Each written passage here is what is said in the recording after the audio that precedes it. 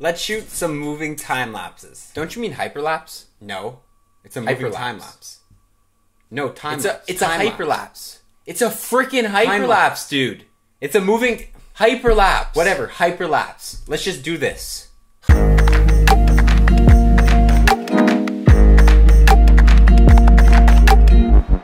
What's up, guys? Hope you guys are doing good. My name is Dr. Filet. Welcome back to another video. Now, I know there's a lot of videos on the internet about how to shoot a hyperlapse, but I have a couple secrets I want to share with you guys that I don't think a lot of people talk about on how to shoot hyperlapses. They might be out of date right now. I don't know how many people still do them, but I love hyperlapses myself. I think they're a really cool addition to any sort of video project. This video is about on-the-ground hyperlapses, by the way, none of these drone hyperlapses. If you do want to see a video on drone hyperlapses, I can do one. I've done them before. Here's an example.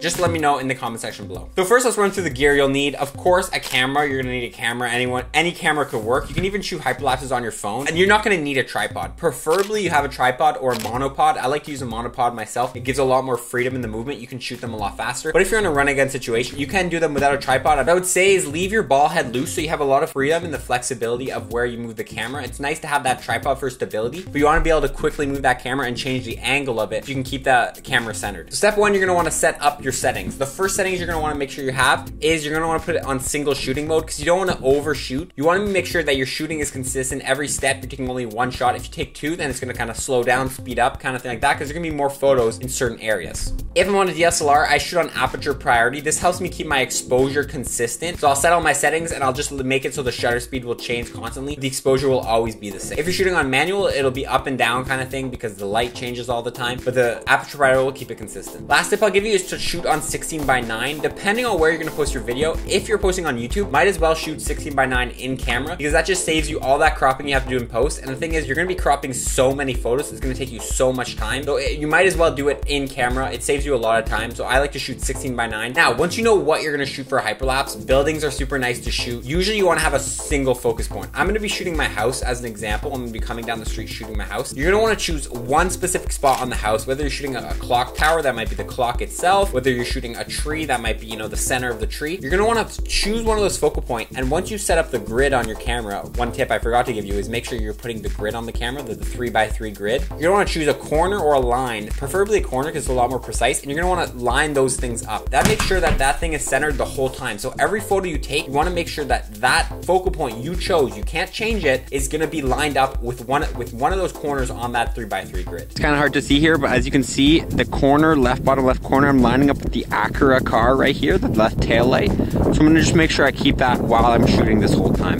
You're gonna wanna choose a start area and an end area. It's nice to just go down a street, any sort of street. Bonus tip for you guys, make sure you have a clear line of where you're gonna be walking. It's best to be walking in a straight line when you're shooting these, not moving side to side. So just make sure there's a clear path. For example, here I'm on the road, and making sure there's no snow banks that I have to go over or anything like that. And you just wanna make sure you're keeping that focal point on one of the corners, and you're gonna be taking one step, take a photo, one step, take a photo, readjusting every single time, again, to make sure that that corner is lined up, and just keep doing that. Remember, 24 frames a second is what you'll probably be doing. If you take 24 photos, you have 1 second of your hyperlapse. Depending on how much time you need in the hyperlapse, you're gonna have to shoot more photos. In the end, things usually look better the more photos you take. Also, if you want the clouds to be moving a lot quicker, the slower you're gonna have to take it because you're gonna have to let those clouds move. So you might take a photo, wait a minute, take another step, wait a minute. A minute's a bit long, I would say maybe 10 seconds kind of thing. To make it even slower and make sure you're not wasting your time, you can even just make your steps smaller. So it's a lot of variables. The variable of how many steps you take, how many photos you take, and how much time you wait in between photos. This is all to be played with. Me, myself, I just like to take a photo, take half a step forward, take another photo, half a step forward. Consistently, it usually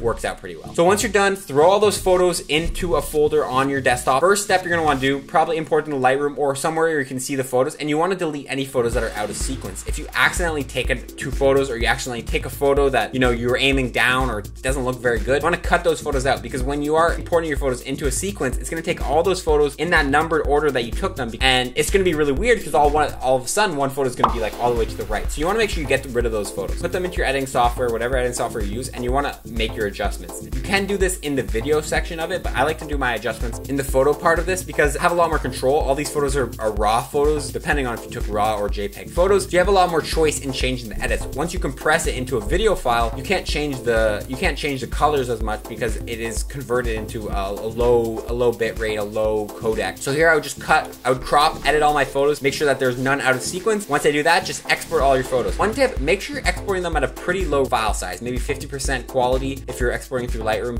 The reason for this is that these are all raw size photos. When you're editing video, the video frames are super low quality because there's so many of them. If you think of a cinema camera, they are shooting raw video. This means that those raw photos are coming in, and that's why their file sizes are so big. So one recommendation is export your photos small because you're putting all those photos into a single sequence. Your size is gonna be huge. It's gonna be 5,000 pixels by like 3,000 pixels. It's gonna be ginormous if you don't export it at a lower file size. Play around with the resolution sizes. Again, I don't know exactly what we're talking about. Maybe on screen I'll show you, but 50 I think is a good way to go. Now, final step here, you're gonna wanna import this into Premiere Pro, After Effects, whatever software you use. Get all those photos in one folder, and when you're importing it, click the image sequence checkbox. This will take all those images in numbered order and it'll turn them all into a sequence that'll go into Premiere Pro, usually at 24 frames a second, but you have to check properties of what the frame rate is. You can change it by going and right clicking and saying interpret footage and then choosing what the frame rate is gonna be. 24 is usually what you wanna go with. Finally, I like to add warp stabilizer because usually, again, it's gonna be shaky. Not everyone is perfect with their photos, so a warp stabilizer is super nice to add. It'll give it a nice smooth look, kind of like you're on a trolley just sliding across, but it's a time lapse. It's super cool.